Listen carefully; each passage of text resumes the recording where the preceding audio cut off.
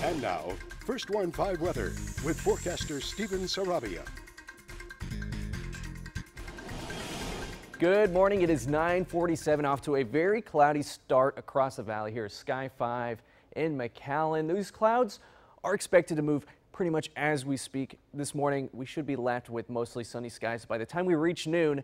And temperature-wise, it's already warm across the valley. Here's McAllen at 78 degrees, 74 for Weslaco, which is the average this time of the year, 76 for Harlingen, or 76 for Port Isabel, 77 for Harlingen, 76 in Rio Grande City. So I mentioned the average, which is 74. We're going to be well above that with the high today at 87, nowhere near the record, though, of 92. Then 83 on Monday, and Tuesday, Valentine's Day, 81, still well above the average. It isn't until after Tuesday where temperatures finally begin to drop below.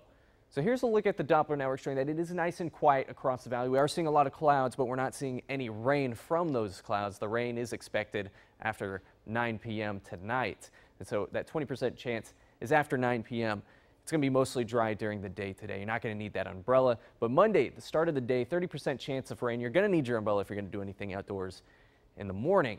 And then Tuesday, Valentine's Day, 50% chance of rain there. So just keep that umbrella handy for Monday and Tuesday. Wind speeds are a big factor today. They're already starting to pick up across the valley. Edinburgh showing 17-mile-an-hour winds. Same with Raymondville, 15 for Port Isabel, 12 for Weslaco. And FutureTrack shows that most of the valley is going to get even breezier as we continue throughout the day. This is 1 p.m. and that green you're seeing is wind speeds over 20 miles an hour. We can see that pretty much sprinkled in spots across the valley, pretty much east of McAllen there.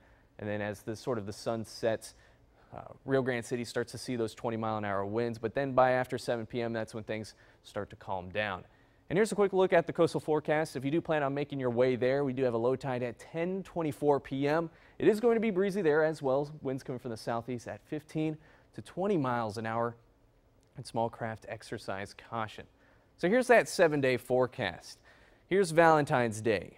I hate to be the bearer of bad news, but we are tracking some rain, 50% chance of rain. So if you have any outdoor plans, make sure you have a plan B or bring an umbrella. You don't want to get rained on there. Highs, though, 81, so expect a very warm day. Then after that, that's when temperatures cool down.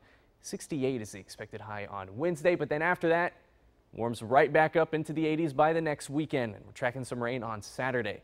And that is your updated First Warn 5 forecast.